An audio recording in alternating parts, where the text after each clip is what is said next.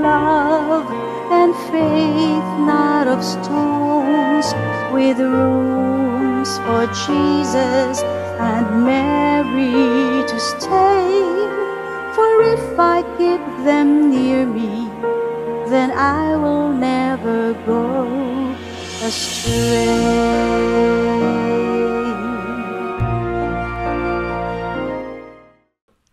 Mayong adlaw kanatong tanan. Sa atong pagsaulog sa tuig sa konsekrasyon ngadto kang San Jose, ako gihatagan sa ikatulo ka adlaw sa tema nga Langitong Amahan, taluy kami. Si San Pedro Julian Emard mingon, ang Langitong Amahan may usa lamang ka santos nga mo representar kaniya dinhi sa kalibutan. Busa iyang gihatag ang tanang pabor o gihitsas ang tanang kikinanglan aron mahimo kining takos. Kay gihigugma pag-ayo sa Dios ang kalibutan ug tungod dinhi gihatag niya ang iyang bugtong anak. Juan 3:16. Gihigugma kita pag-ayo busa iyang gipadala ang iyang bugtong anak dinhi sa kalibutan aron pagluwas kanato ug mahimo kitang anak sa Dios. Pinagi kang Hesus, nakabaton kitag relasyon isip anak sa Langitong Amahan. Mao nga matawag nato siya og Abba Father. Aron mahimong anak sa Ginoo ang hinungdan nga kita na tao. Ug kini lamang gayon ang katuyuan nga ikaw ug ako nabuhi. Ug si Jesus lamang ang dunay gahom nga mudala kanato ngadto sa amahan. Apan si San Jose adunay labing mahinungdanon nga katungdanan sa atong espirituhanong pagtuo. Ang atong pagtuo ug panaw ngadto padulong sa amahan. Ang pagkonsekrar nato ngadto kang San Jose mudugag sa presensya sa Langitong Amahan sa atong kinabuhi. Sa diyang ipadala sa Langitong Amahan ang iyang anak dinhi sa kalibutan aron pagluwas kanato ug mahimong iyang mga anak. Siya mipili og usa ka santos nga mo'y mo representar kaniya dinhi sa kalibutan. Siya mao si San Jose. Si Jesus nga nagpuyo ubos sa panimalay ni San Jose, isip iyang anak, mihatag kanatong usa ka personal nga panag-ingnan, isip hingpit ka pagsalig ngadto kang San Jose. Si San Jose mo'y lamang ang lalaki nga gitawag ni Jesus og amahan dinhi sa kalibutan, ug ang iyang gikahimuot nga mailhan siya isip anak ni Jose. Sa Juan 6:42 mingon, dili ba siya si Jesus nga anak ni Jose? Nakaila kita sa iyang amahan ug inahan. Busa nganong mingon man siya nga gikan siya sa langit. Kita usab mo isip nga dakong dungog nga mahimong iyang anak kun galing sumala sa plano sa amahan si Jesus nagkinanglan kang San Jose unsa pa kita. Ang pagkaamahan ni San Jose nagdungag sa presensya sa Langitong Amahan dinhi sa kalibutan ni Jesus. Klaro na to kini. Si San Jose dili makapuno sa balaanon nga kalambigitan sa Dios nga Amahan ug sa Dios nga Anak. Ug dili usad makapadugang sa nahuptan ni Jesus. Isip balaan nga binuhat sa kanunay magdala sa presensya sa Langitong Amahan. Hinoon, si San Jose, gipili nga mo'y mubarog, hulip sa dapit sa Langitong Amahan, sumala sa tawhanong panginanglan ni Jesus. Ang Langitong Amahan, nagtinguha nga atong itahan ang atong kauglingon ngadto sa amahanamong pag-amuma ni San Jose.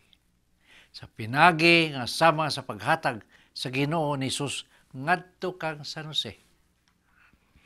Ang Ginoo may plano ni maong pagtahan ni Jesus ug ingon man sa tanang sakop sa simbahan ngadto kang San Jose, hangtod sa hangtod. Si San Jose mong anino sa langitong amahan. Siya ang imahen ug anino sa amahan alang kang Hesus. Ang langitong amahan nagtinguha nga atong dawaton si San Jose, isip ato usab nga espirituhanong amahan. Si Jesus nagtinguha usab nga may paambit kanato ang iyang kalibutanong amahan nga mo'y imahin sa iyang langitong amahan. Mga igsoon, daghan sa mga milagro ni Senyor San Jose nga nahitabo. Usa nini sa mga milagro nga akong ipakita kaninyo, nahitabo kini dito sa Santa Fe, New Mexico. Kundi ang usa ka kumbinto nga nahimutangan sa choir loaf, wala mabutangi og hagdanan. Ang madre nagpasibya nga magkinahanglan sila og panday. Dihay usa ka panday nga nagtanyag nga trabaho siya sa maong hagdanan. Hibawak mo, gihuman niyang hagdanan sulod lamang sa 33 ka adlaw. Ug ang hagdanan aduna usay 33 ka angang. Ang katingalahan, ang kahoy nga gigamit dinha sa pagbuhat sa hagdanan, dili gikan sa ilang dapit o rehiyon. Nga wala sad siya transportasyon paghakot. Ang pangutana, unsa may ang gigamit sa paghakot ini mga kahoya. Ang panday na wala gani magpabayad sa iyang serbisyo. Ang dakong katingalahan, ang hagdanan nga adunay 33 kaang-ang. Wala gamiti og lansang og glue ug kini wala usay center pool. Ang gidaghanon sa ang panuigon ni Jesus ug natapos usab 33 ka adlaw, panuigon gyapon ni Jesus. So mga kaigsunan ko, una kumubiya kaninyo aniyang usa ka video sa akong eksperyensya sa akong pag-adto dito sa lugar kundi nagmilagro si Senyor San Jose. Ato kaning tan-awon. Ania.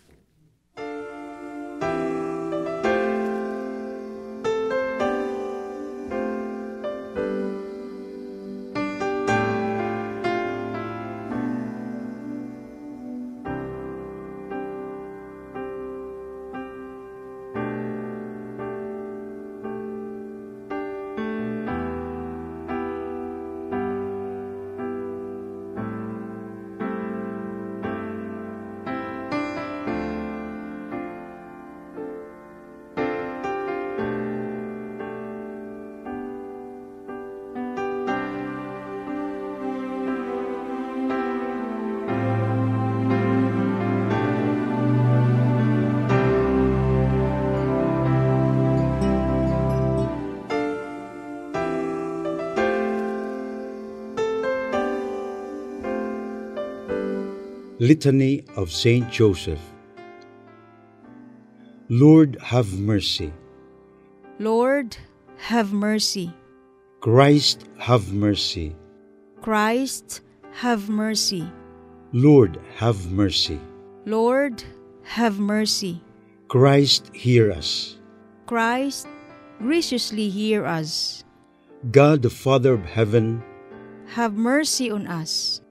God, the Son, Redeemer of the world, Have mercy on us. God, the Holy Spirit, Have mercy on us. Holy Trinity, one God, Have mercy on us. Holy Mary, Pray for us. Saint Joseph, Pray for us. noble offspring of David, Pray for us. light of patriarchs, Pray for us. spouse of the Mother of God, Pray for us. chaste guardian of the Virgin, Pray for us. foster father of the Son of God, Pray for us. zealous defender of Christ, Pray for us. head of the Holy Family, Pray for us. Joseph most just, Pray for us. Joseph most chaste, Pray for us. Joseph most prudent, Pray for us. Joseph most courageous, Pray for us. Joseph most obedient, Pray for us. Joseph most faithful, Pray for us. mirror of patience, Pray for us. lover of poverty, Pray for us. model of workmen, Pray for us. glory of domestic life, Pray for us. guardian of virgins, Pray for us. pillar of families, Pray for us. comfort of the afflicted, Pray for us. hope of the sick, Pray for us. patron of the dying, Pray for us. terror of demons, Pray for us. protector of the Holy Church, Pray for us. Lamb of God who takes away the sins of the world, Spare us, O Lord. Lamb of God who takes away the sins of the world, Graciously hear us, O Lord. Lamb of God who takes away the sins of the world. Have mercy on us, He has made him Lord of his household. and Prince over all his possessions. Let us pray. O God, who in your loving providence chose blessed Joseph to be the spouse of your most holy mother, grant us the favor of having him for our intercessor in heaven, whom on earth we venerate as our protector. You who live and reign forever and ever. Amen.